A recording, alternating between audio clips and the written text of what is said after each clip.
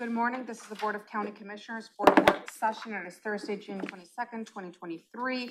We're having a late start this morning due to technical issues with our Zoom, but this is a hybrid meeting. We're at 3000 Pacific Avenue Southeast, room 110. For public virtual attendance, you may follow along the Thurston County YouTube channel. We're going to be discussing the 2024 through 2025 water and sewer utility rates, and I'll pass it straight to Tim and Jennifer, and we can get started. And yes, so Tim, go. We have very little time.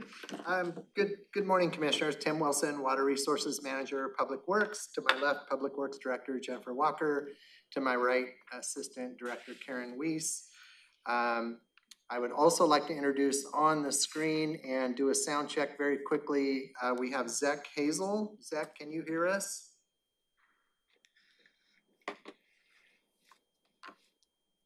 How about now? Sorry about that. Thank you, Zach.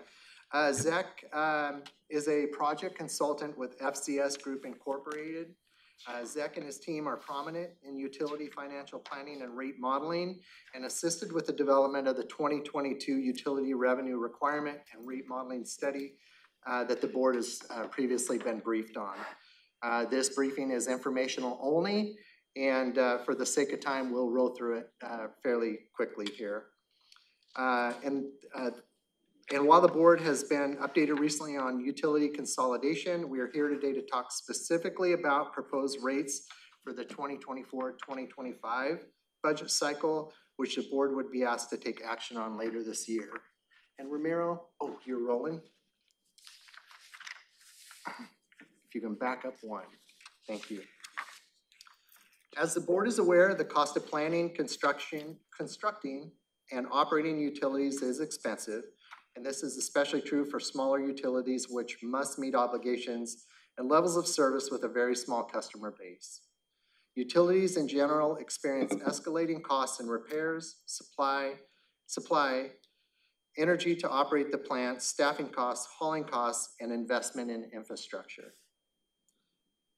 Following the board's authorization of two separate studies focused on feasibility of consolidation and financial planning for the utility, key advantages for our customer base became very apparent. Those benefits include shared planning and capital prioritization, economies of scale through rate blending, which means lower long-term rates and less volatility for our customers, cost savings via simplification of accounting, administration, and utility billing, and improved financial stability and risk reduction.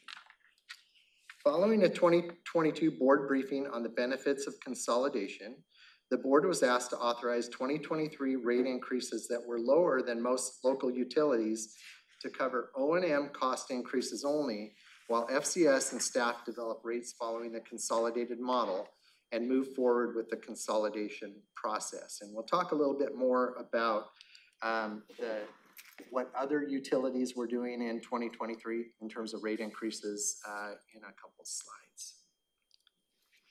Thank you, Ramiro. Several factors were considered while developing the proposed 2024-2025 rates. The primary factor for recommended rate adjustments is inflation, which we have seen in all areas of our operations, from staffing costs to energy costs to contracted services such as sludge hauling. Utility-specific consumer price indexing for our region reflects a 9.1% increase for the 2021-22 period, followed by a 6.9% increase for 2022-2023. Service area growth, primarily in the Grand Mound service area, and changing regulatory requirements are also driving higher costs. As combined utilities, one water, one sewer utility, the combined revenue increases needed for 2024 equate to 4.25% for sewer and 6.25% for water. The recommended rates on the upcoming slides will address this requirement. We wanted to add this slide for information because it really reinforces the financial challenges of managing small, unconsolidated utilities. What the slide is showing us is that even with an assumed 3% annual year after year increase in rates, several of the utility funds, if left unconsolidated, would reach financial insolvency as early as 24. And for our Tamashan and Boston Harbor communities, this model assumes either zero or less than adequate funding transfers to our capital reserve funds, leaving the systems vulnerable to failure and reliant on external funding sources. Next slide, please. Before we talk about specific rate adjustments in the following slide, we wanted to add this slide to once again demonstrate the value of fund and rate blending to our customer base. The top portion of this slide is what rates would look like in coming years to meet the growing needs of the utilities without consolidation of the funds. The bottom portion of the slide represents the gradual blending of rates over the 5-year period. The goal of rate blending through consolidation of the utilities is to achieve economy of scale via a larger, more diverse customer base. The blending of rates will have a positive, significant impact for our communities, and all customers will benefit in the long run from a large base and sharing of financial resources.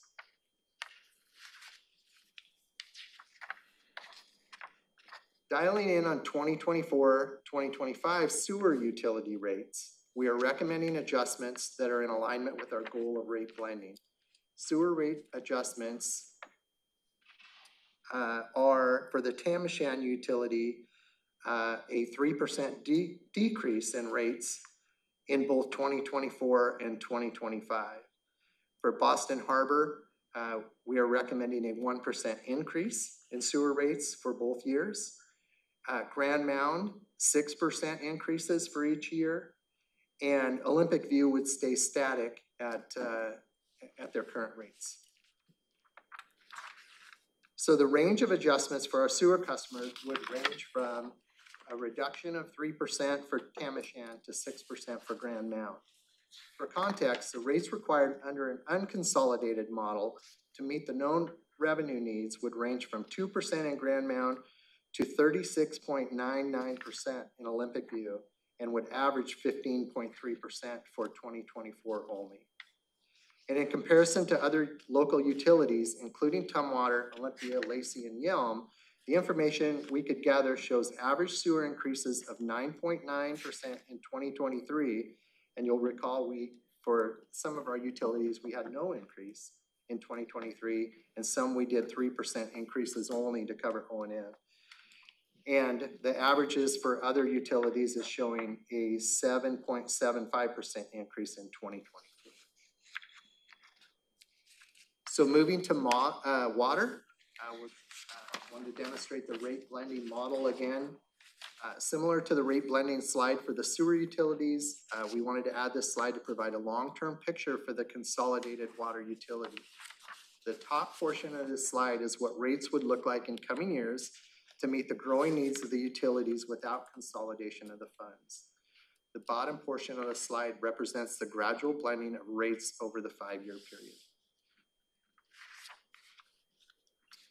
And again, dialing in on 2024-2025 water utility rates, we are again recommending adjustments that are in alignment with our goal of rate blending.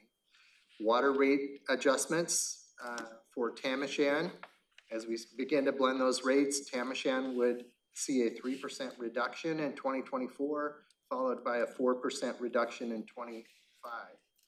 Boston Harbor would see an 8% base rate increase in 24 and an 8% increase in 25.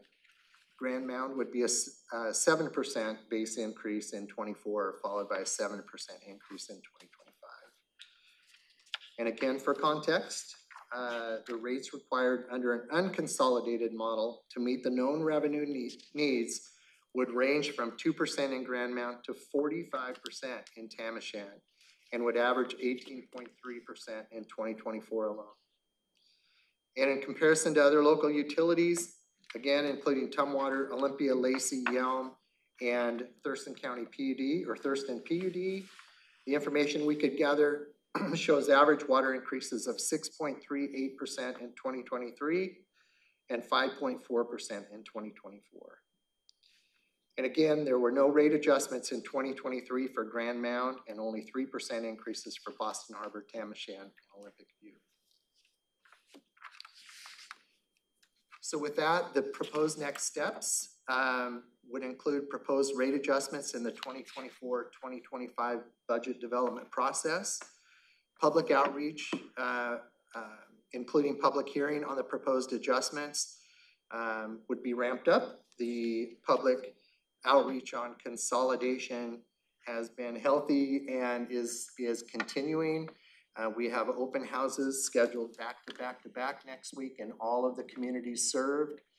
And then a resolution adopting the rates and fee schedules would align with budget development. And with that, would be happy to answer any questions the board may have. Thank you. Yeah, and so Commissioner Edwards, let me get Commissioner Menser first because he has a meeting at 10.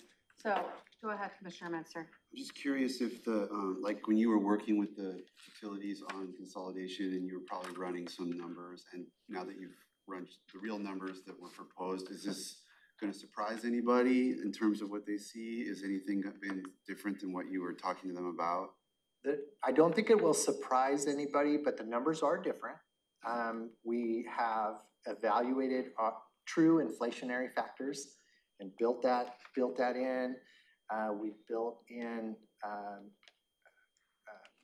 needed improvements within the utilities. And so to answer your question, I don't think it will surprise anybody, but we will be sharing that and getting feedback from those communities, from the UACs. So to the extent that the numbers are different, is there any like one number that's unsurprisingly different? Not proportionately. No. I mean, they're increased, but it's proportional, right, to what we were looking at before. Yeah, and also what we did is we applied those inflationary factors to the non-consolidated rates. So when the communities really look at it, it's going to solidify the value of consolidation, because with the updated, truer inflationary factors, you can see that some of the communities would be hit with 45% increases and 36% increases next year. It's pretty amazing to me, just a comment, the span of, like from 104 to 277. I mean, I understand people live in, places and sometimes it's more expensive to live in, but at this point, those are older communities and it just seems to be out of whack. So I think we're really gonna benefit to get that down to like a $90 and $125 standard.